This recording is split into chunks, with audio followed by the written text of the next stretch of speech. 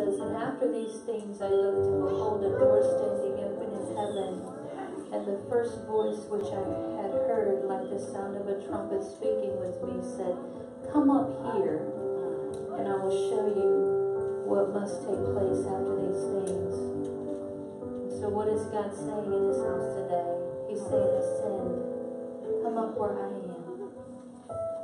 He's been telling us that the last few days, hasn't He?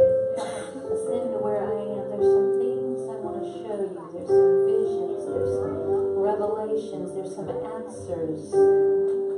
My presence. Amen. Thank you, Lord. I think this is what He's saying to us this morning. Who will ascend? Who will ascend where I am? We say, "Come down here, Lord," but He says, "Come up here with me." Yes. Come up here with me. It's nice I'm down here, but come up there. The door is open. We have access through the blood of Jesus. We can enter in. We can go because of the blood. Amen. Amen. Thank you, Father.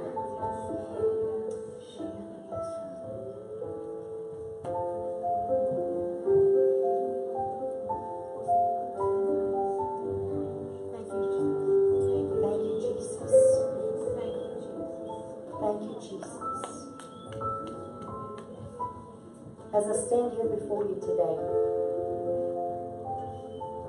I want you to know that God is walking with you. He's walking among you. And it's not a small thing. God walks in the midst of us.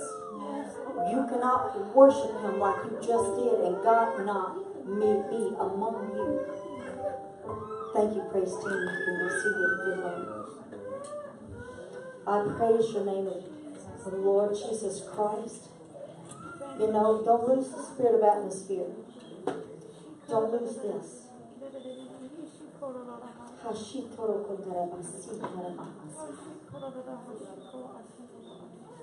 My Jesus. My Jesus. As I was preparing the message, you know, see, sometimes you just don't know where God altogether wants to go. Your mind is all over the place, and God's like, "Well, I want to tell him this, and I want to tell him this, I want to tell him this." God has your interest at heart, and He wants you to know how much He loves you. Yeah. My God. I'm going to begin with the very beginning of Genesis. And as I was praying last night, I just felt God saying, I need to give them a word. I need to give them a word. Hallelujah. Genesis. Genesis 1:26, and God said, "Let us make man in our image, after our likeness, and let them have dominion over the fish of the sea, and over the fowl of the air, and over the cattle, and over all the earth, and over every creeping thing that creeps upon the earth." Skip down with me to chapter 2. We're going to read verse 7. And the Word of God says, "And the Lord God formed man of the dust of the ground, and breathed into his nostrils the breath of life. And man became a living soul." I'm going to tell you what, that is real to me. Amen. That is, it is real to me that God Himself was present. Okay, when Adam was formed, God didn't just give him a body, a spirit, and a soul, a mind to think with. He put blood in his body, but what did He put that was so vital for him to be living in the earth? Breath. The breath of life. Hallelujah. And breathed into his nostrils the breath of life. The breath of life. The breath of life. Do you understand that there is nothing that is dead in God? God is a perpetuator of life. In Him there is no dying. You and I have cells that die every day, and we shed those things, but not so with God. There is no death in Him, and He cannot die. There is no dead cells in Him. There is nothing about Him that does not live. You serve a living God. And if you look into the Hebrew, the people of God always said the living God. Their enemies, they would say, how can we fight against them because of their living God? They were not even wanting to embrace the fact that their God was alive, but they had to admit that all their gods were dead. Now, in reality, we know that there's no such thing as a dead God, because we know that there is no such thing as a God other than God, right? But they had all these idols. They had all these things that was not living. It was not life. God wants us to know that He breathed into you. He was there at the time of your birth.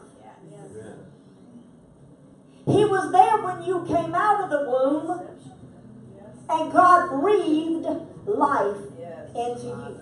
And you will continue to breathe until God inhales.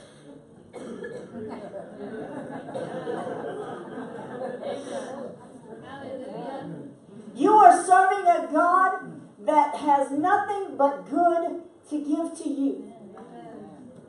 God is trying to get us to the place where we will understand that when He created Adam and Eve in the garden, that they had nothing but the living God. Everything around them lived. We can't even fathom a place, a garden that you could go into that you're not having to cut away dead tree branches. You don't have to go in there and snip the flowers because some of them have died. We have to do that if they're going to continue to be pretty.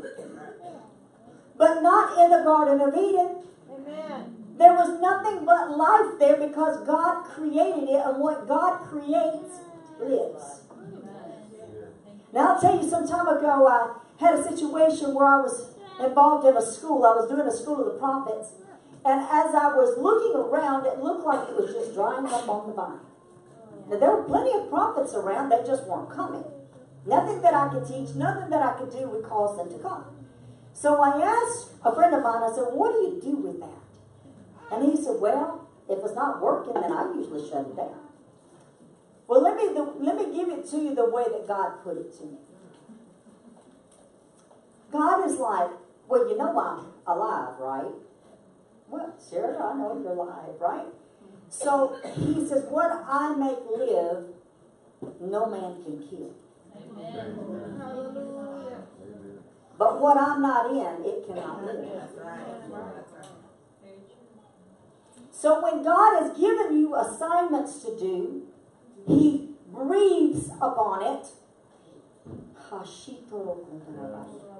He breathes upon the assignment that He gives to you to accomplish. Amen. The assignment that we get from God, God says, I need you to go out and do this, and I need you to do this, and I need you to do this. And we're sitting back and we're seeing in and of ourselves that we are unable to accomplish it.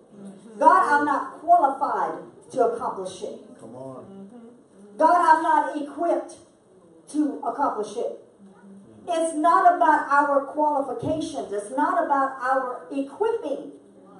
It is about the living God. And that when God gives this to you, it can be done because as you step, glory be to Jesus. As you step, the breath of God, the wind of God is going with you. Now, if you're standing still, how is that breath going to move? Now, I want to go just a little bit farther. Chapter 3, verse 8. You there? Say amen. Amen. And the word of the Lord says, and they, what? Heard. They heard the voice of the Lord God doing what?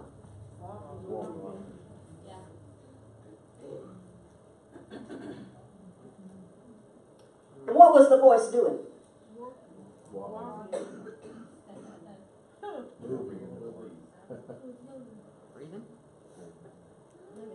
When God speaks to you, it walks. When God speaks to you, you move. When God speaks to you, the wind of the God that you serve goes with you. If you're standing still, how can it be walking out what God has already assigned for it to do? Let me tell you, I was out raking leaves one fall. And I'm praising God as every stroke of that rake. And I began to see how that everything has a cycle. Billy Graham wrote a book on the blood and the glory. And in there she talks about there being a circle. How everything is in a circle. And she said the rain comes down and it evaporates back up. And the rain comes down, it evaporates back up. Jesus came down. Went right back up, right? You have blood in your body, and what does it do? Circles around and around and around. If you looked at nature, what do you see? Things are not square. Things are round.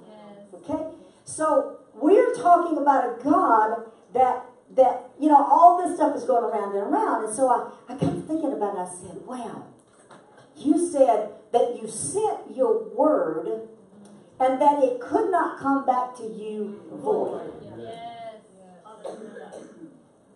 The word has, you see, God's word walks. And it walks throughout the earth. And when a word is given, it has to be performed before it can go back to heaven. Wow. God. I want you to get a bigger picture of this. Go with me to John before I tell you this. This is a very familiar passage, but it is something that I just go back to time and time again because John 1:1 is so powerful. It says, in the beginning was the Word, and the Word was with God, and the Word was God. The same was in the beginning with God, and all things were made by Him, and without Him was not anything made that was made. And in Him was life, and the life was the light of men. And the light shines in darkness, and the darkness does not comprehend it. Now, if you can understand, you remember in the beginning, Genesis 1:1 says, and God said, let there be. God's voice went to walking, and it went to performing that which it was sent to do. So as I'm praying and I'm raking the leaves, and I was beginning to say, God, there have been prophecies, there have been assignments in the earth that people, when they heard it, they turned a deaf ear to it, and they said, I don't want to do that. I don't want that assignment, God. We have people that profess to be Christians, but when God gives them something that He wants them to do, they say, well, I can't do that. She says, I can't do that. Why? Because they are looking at themselves because they have a small God. They have a God that is dead. If you understand the living God that you serve and how His voice walks in the earth, amen. How that everything that He breathes life into, it breathes. If He says it dies, it dies. God wants you to know that He has already given you a word, and He wants you to step out and walk on it. I want to go real quick to Psalms 104. Hallelujah. 104:3 says, and I'm just going to start with the first verse because it's all good, right? Bless the Lord, O my soul. O Lord my God, you are very great. You are clothed with honor and with majesty, who covers yourself with light as a garment. Who, y'all talking about the same God that I'm talking about? Who stretches out the heavens like a curtain, who lays the beam of his chambers in the waters, who makes the clouds his chariot, and who walks upon the wings of the wind. God's voice can walk wherever it wants to walk. And if you understand that God can be anywhere he wants to be, if he wants to go to the pits of hell, he can go in there and he can bring out anybody he wants to bring out.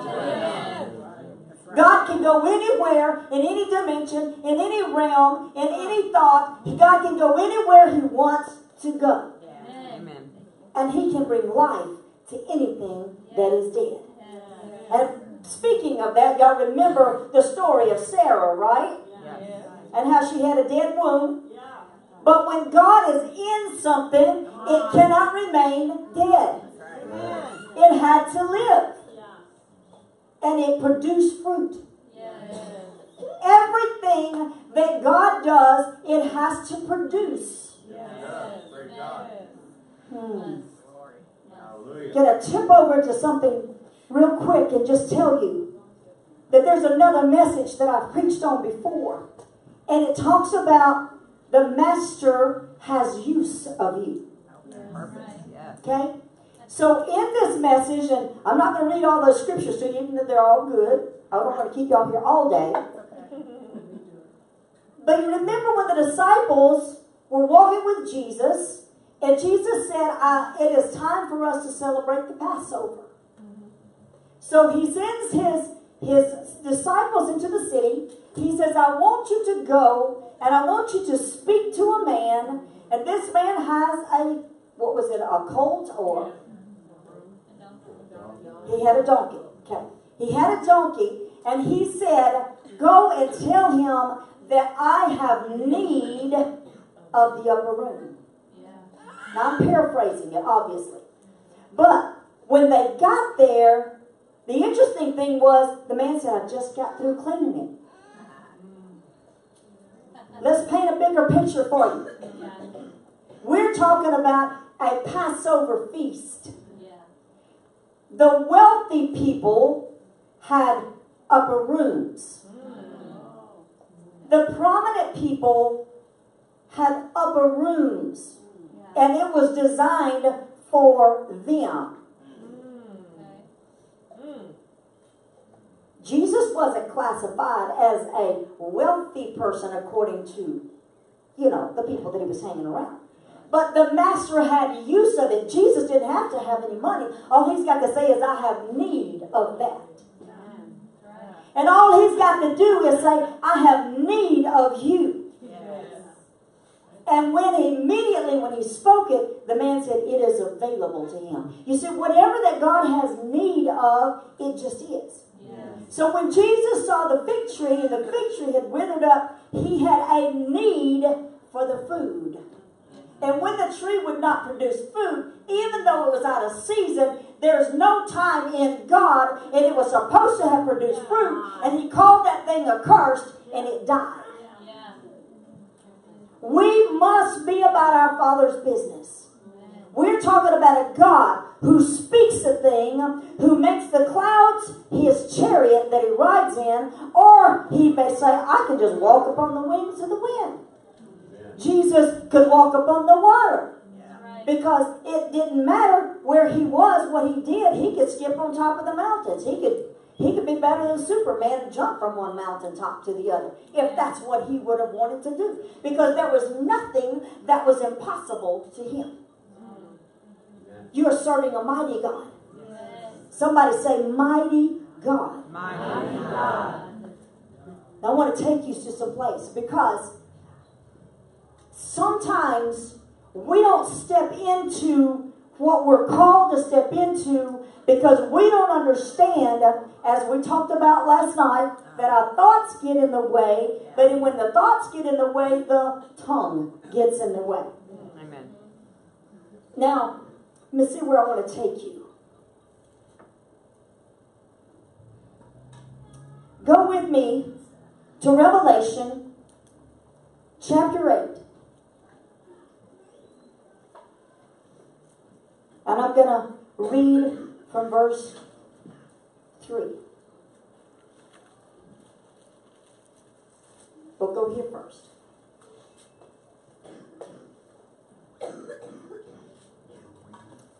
And the word of the Lord says, and another angel, if you've got another one, there's already been a bunch of them, right?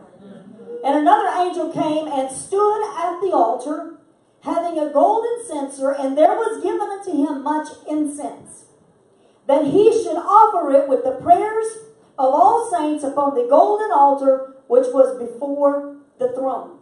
Verse 4. And the smoke of the incense which came with the prayers of the saints ascended up before God out of the angel's hand. And the angel took the censer and filled it with fire of the altar and cast it into the earth. And there were voices and thunderings and lightnings and an earthquake. Now go back to chapter 5, verse 8. And when he had taken the book, and the 4 beasts and the 24 elders fell down before the Lamb, having every one of them harps, golden vials, full of odors, which are the prayers of the saints. Now, this is where I want to go.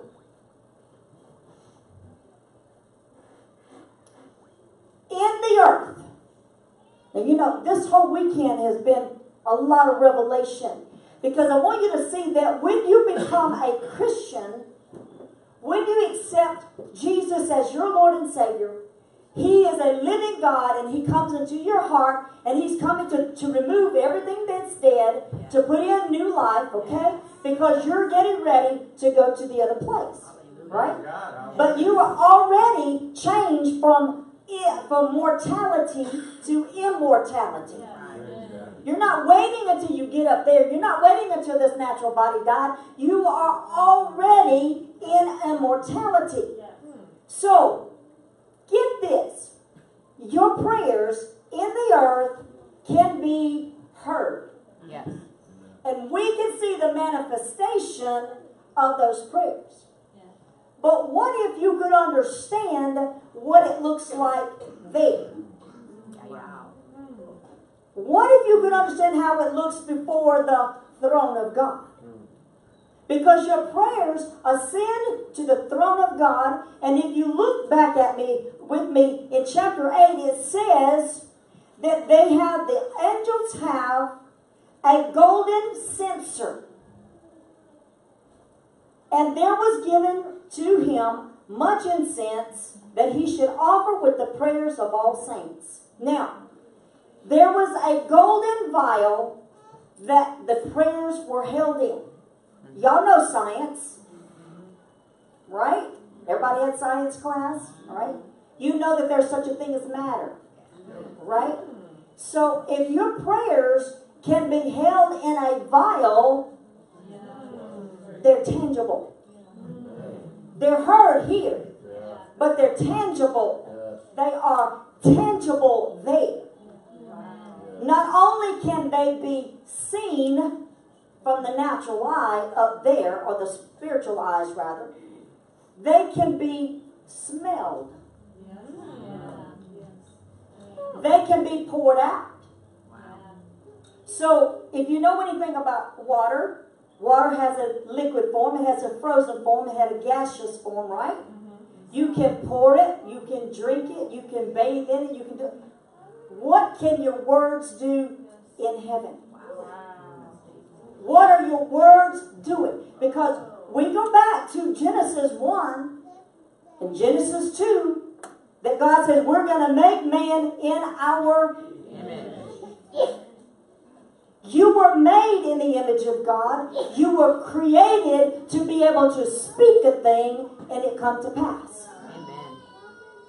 Whenever you are speaking a word and God said, this is what I want you to speak. Because remember, Jesus said, I didn't come to speak my words, but I come to speak the words of the Father. And whatever I hear him speak, I speak it. Amen. And whatever that he's doing, I'm going to do it. Right? So God is speaking through you, and you're supposed to be speaking it out. But some of you are afraid that you're not hearing God.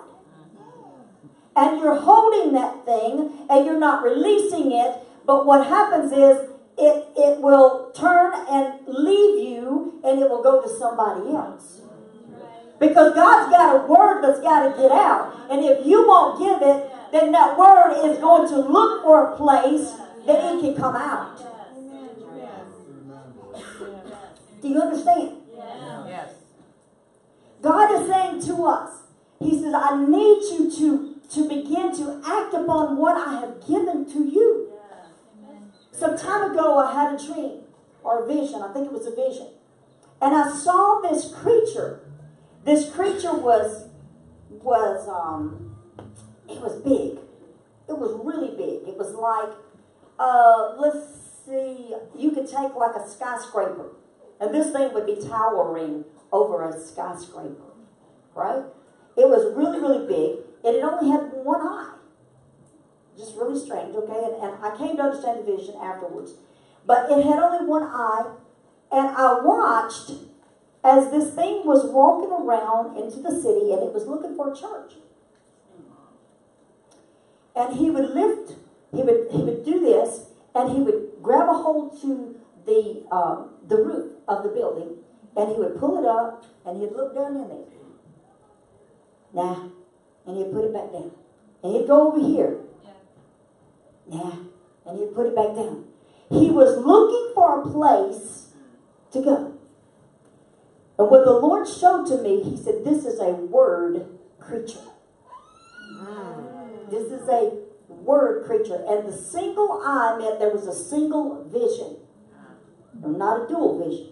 There was a single vision. And he was looking for a place where the word could come and rest. You see, if God walks, his word's got to rest even. And it looks for a place, a resting place. So your prayers, they make it to heaven. And sometimes you say, I'm praying, and I'm praying, and I'm praying, and I'm praying, and God has not heard me. It doesn't mean God hasn't heard you. Sometimes he's going to wait for it to get all the way full before he's going to empty it out. You don't know at what point in time God said, okay, well, that's good enough. Because you know what he does? Sometimes he holds that because he's got to train you in some things. He wants a people that will do what he's wanting them to do because he's got a word that's got to be performed. If the word comes into the earth, and I told you it can't go back void, it's looking for a place. And wherever this word goes, it brings life. God's word walks upon the winds. God's word walks into the hearts. God's word walks into the minds. God's word walks into the spirit. God's word walks into the soul of man. God's word can walk wherever he sends it to go. But when it goes, it's going to bring life. I'm going to go back to Exodus. My Jesus. Do you feel the presence of the Lord here today? Praise God. Hallelujah. My God. You see, Moses had an experience with God.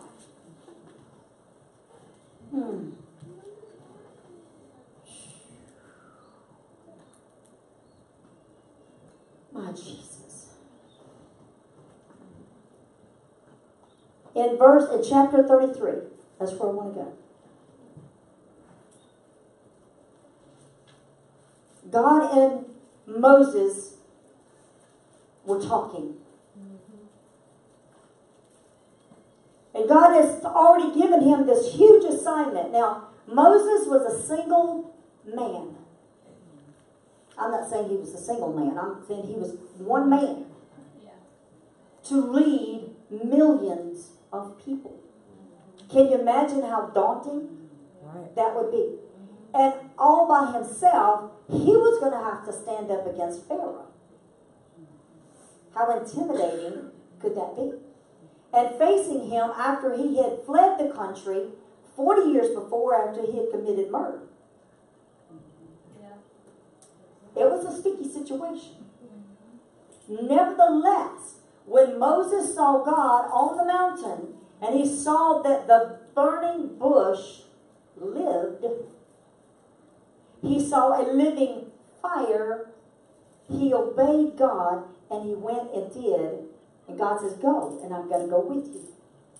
In chapter 33, second verse says, and I will send an angel before you, and I will drive out the Canaanite, and the Amorite, and the Hittite, and the Perizzite, the Hivite, and the Jebusite, unto a land flowing with milk and honey. For I will not go in the midst of you, for you are a stiff-necked people, lest I consume thee in the way. God is telling Moses, he said, look, I'm going to send you into this country. And he says, and I'm going to send an angel before you. He said, but I'm not going to go. And y'all think about that for just a moment. God says, I'm not going to go. I'm going to send an angel before you.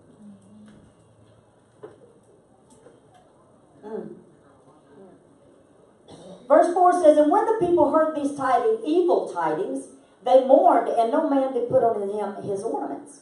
For the Lord had said unto Moses, say unto the children of Israel, you are a stiff-necked people. I will come up.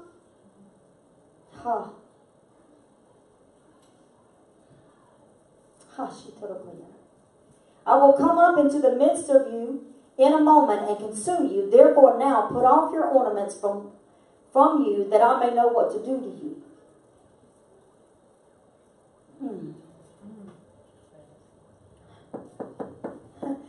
God is saying, don't be a stiff-necked people. What is stiff-necked? You're stubborn. You want your will instead of God's will. You want your ways and not God's ways. God is saying, I'm giving you an assignment, but you won't do it. That's stiff-necked. Your neck won't turn. You won't go in the direction that God wants you to go in.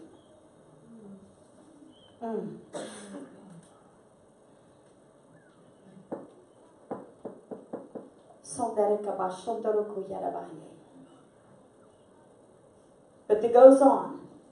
And it came to pass in verse 9, as Moses entered into the tabernacle, the cloudy pillar descended and stood at the door of the tabernacle, and the Lord talked with Moses. And all the people saw the cloudy pillar stand at the tabernacle door, and all the people rose up and worshipped, every man in his tent door. Let me go back up, verse 8. And it came to pass when Moses went out of the tabernacle, then all the people rose up and stood every man in his tent door and looked after Moses until he was gone into the tabernacle. I'm going someplace with this. You see, we can be a stiff-necked people, but where Moses was able to go into the tabernacle to experience the glory of God, if we're not following God, if we're not walking where his voice is walking, then if we've become a stiff-necked people, then we cannot experience the glory that God wants to give us. God is saying, I want it. I'm not saying that you're doing that, but all I know is that God is saying, give them a warning not to be a stiff-necked people. If God has given you an assignment to do, if God has given you a word to speak, you need to be about your Father's business. Amen. Verse 11, and the Lord spake unto Moses face to face as a man speaks to his friend. And he turned again into the camp, but his servant Joshua the son of Nun, a young man, departed not out of the tabernacle. He was so happy to be in the tabernacle. Skip down with me. Verse 14, and he said, my presence shall go with you, and I will give you rest. Verse 15 says, and he said unto him, now this is Moses talking to God, if your presence does not go with me, carry us not up hence. You understand that? Yeah. You see, Moses had a personal relationship with the living God. With the God who breathed life into everything. And when God said, speak to the rock just gave water. Right. When God spoke and it said, they need food to eat, God spoke and the food happened. Yeah. Because the everlasting God, the eternal God, the immortal God, the God who is the God of everything, He speaks and it happens. Yes, He does. Praise God. Ha. It says, my presence shall go with you, but I will give you rest. And Moses said to him, if you're not going, I don't want to go.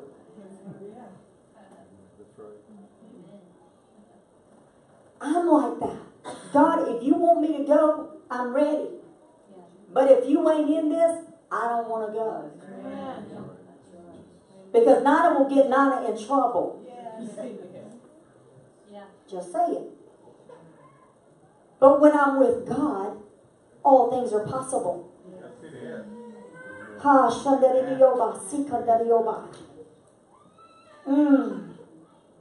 Let's go on down. Verse 16 said, for wherein shall it be known here that I and your people have found grace in your sight? Moses was asking, said, how do we know that we're going to have grace? Is it not in that you go with us? So shall we be separated, I and your people, from all the people that are upon the face of the earth. And the Lord said to Moses, I will do this thing also that you have spoken, for you have found grace in my sight, and I know you by name. So he said, I'm getting ready to make a personal appearance to you, Moses, but they are stiff-necked people, and I'm not going to appear to them. Verse 19 says, and he said, I will make all my goodness. And he said, I will make all my goodness. And he said, I will make all my goodness pass before you. We don't know how good that God is. When God says all my goodness, that's a whole lot of goodness. And I will proclaim, get this, it says, and I will proclaim the name of the Lord before you, and will be gracious, and will show mercy on whom I will show mercy. He said, but you cannot see my face, for there shall no man see me and live. He said, there is a place by me, and you shall stand upon a rock, and it shall come to pass, while my glory, while my glory passes by, that I will put you in the cleft of the rock, and I will cover you with my hand while I pass by.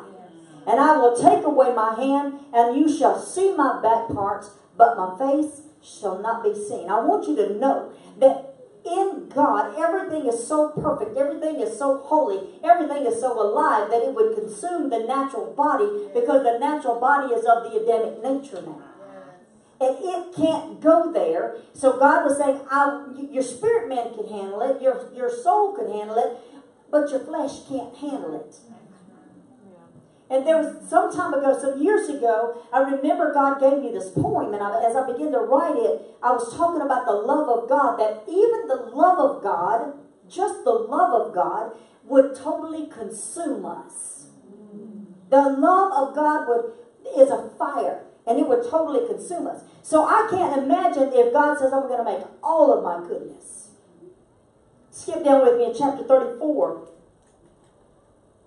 Verse 5 says, and the Lord descended in the cloud and stood with him, and there proclaimed the name of the Lord. Now I want you to get what's happening here. I want you to see the privilege of what you've got. Oh my goodness.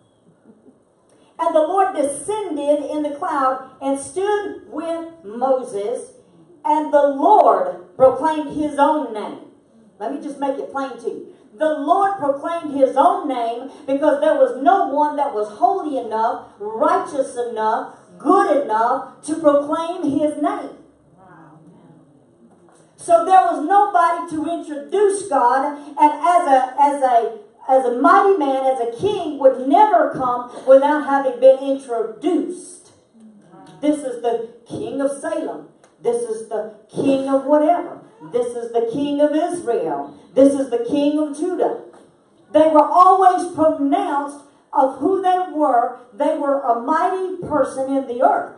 There was no such thing as a king coming out and him not being pronounced who he was.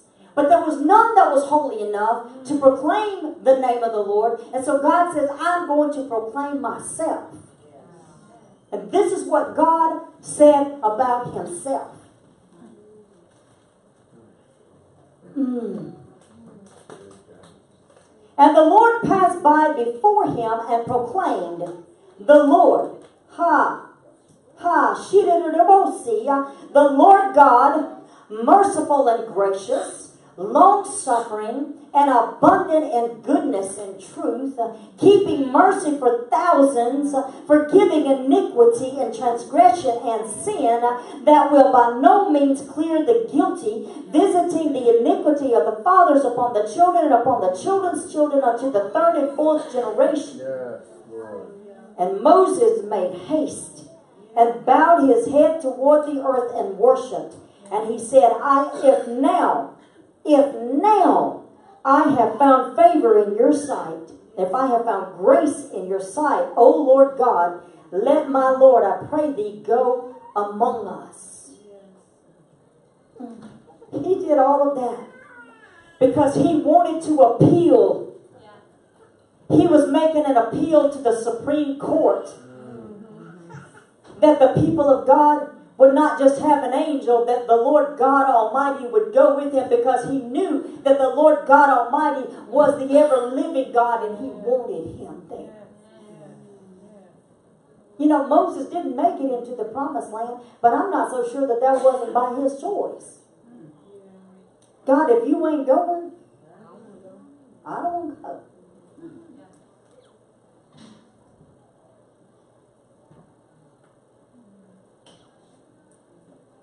God had a whole lot of warnings to them.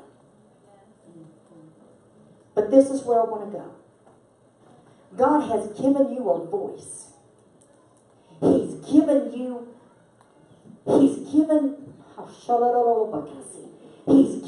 the right to proclaim his name.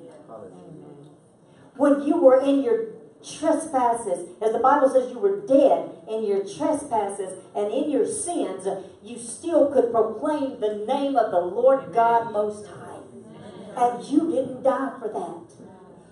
You had the ability to come before God just as you were, just as you are right now. Are you totally cleaned up? I'm not. Am I perfect yet? I'm not. I'm a work in progress. But this I know, that God has allowed us to proclaim who he is. I want you to see this. I'm almost done. When you begin to pray, because you know that your voice is walking in heaven, right? You understand that now? That your voice is in heaven and that it can be heard, it can be seen, it can be smelled, it can be held. Your voice has the ability to proclaim the name of the Lord God in the earth, and you can shift the atmospheres. You can change things just by your words, but the problem is that you don't believe it. God rebuked me one time and he said, if you would just believe half of the things that you pray for, why can't you just have faith in the things that you've asked me for? It is true. We pray many things and we're begging God, but in our heart of hearts we know that we don't have the faith for it. We're wanting God to answer us, but we're not believing in faith. But understand this, that your voice is walking in the heavens. And just as the man says, Lord, I know I ain't got enough faith, and I know I'm not believing as much as I ought to be. Lord, help my unbelief. Some of us ought to be praying, help my unbelief. Help me, Lord. Help me, Lord. God is saying, if you will just pray that, because just as like he gives wisdom liberally if you ask. He will give you belief if you will ask Him. Because He is the living God and He can do it. He wants to do it. He delights to do it. He wants to go with you. He wants to give His word through you. He wants to change the world through you. He wants to do a lot of things because your voice is His weapon in the earth and you can do it. You're serving a living God. Amen. And wherever He goes, He tells you to go, you can go. Whatever that He tells you you can do, you can do. Believe it. Believe in your own prayers. Ask yourself, because the Bible says this. Let me give you a little tool here. The Bible says this, that if you ask anything in my name, you know, 52, ask any one thing. Well, you know the scripture. What about this one? When you pray the will of the Father.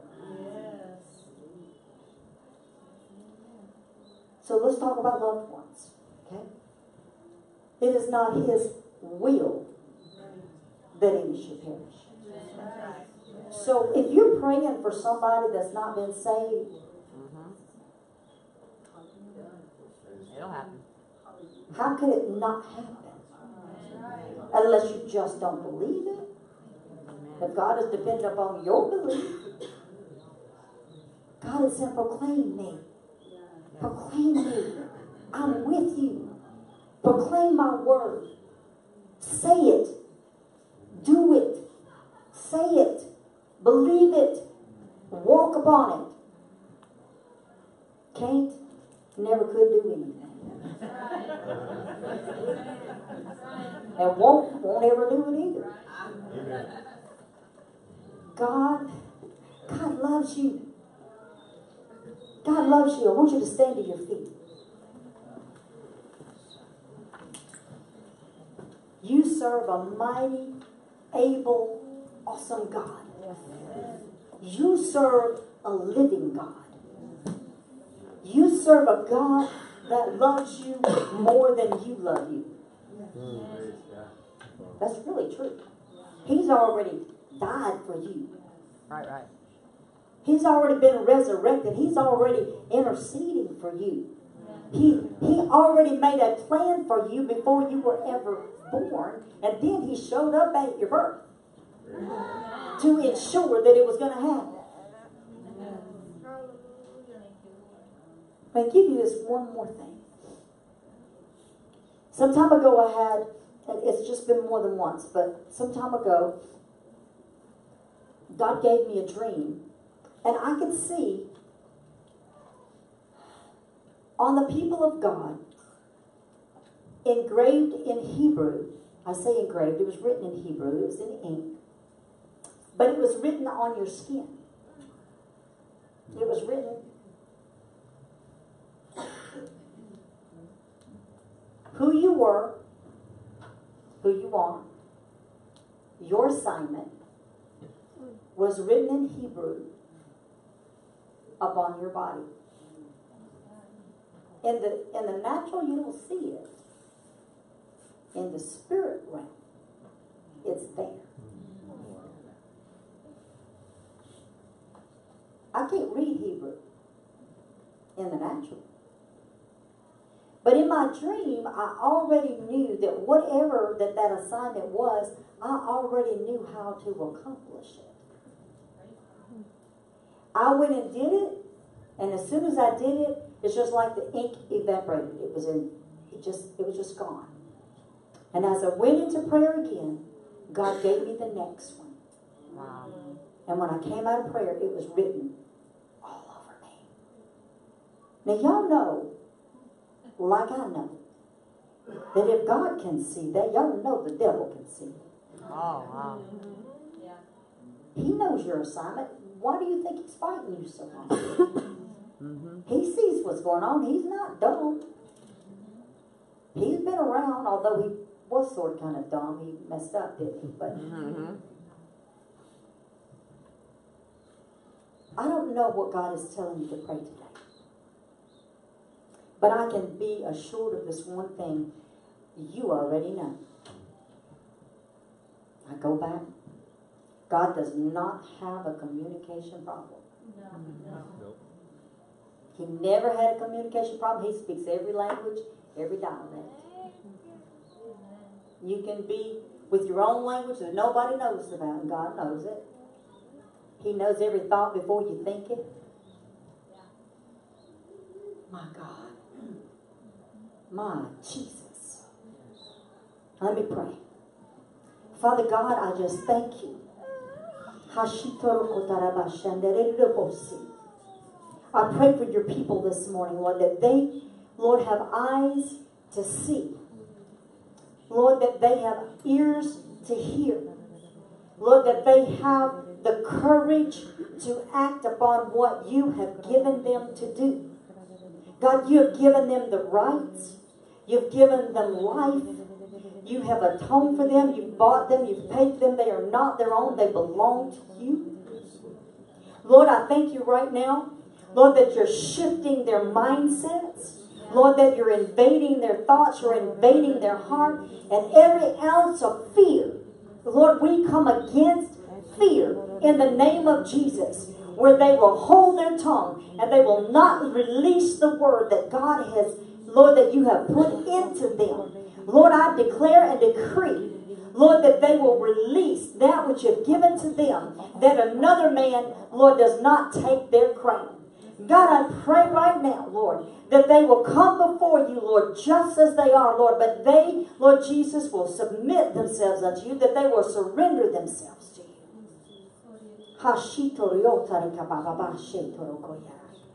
Could we have the musicians up here, please?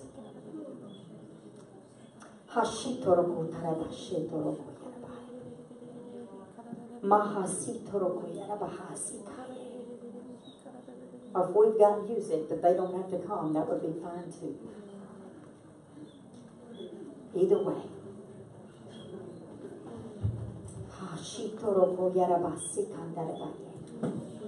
If you're that one that has been struggling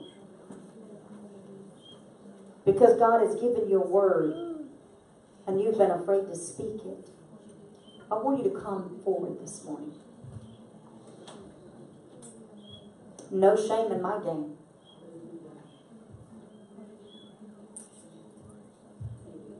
Some time ago, the Lord spoke to me. He said, regret is never as real as it is in hell.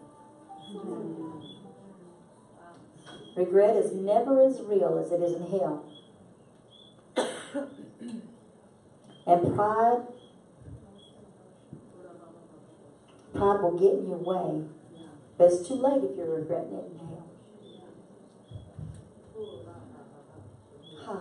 Lots of work. Praise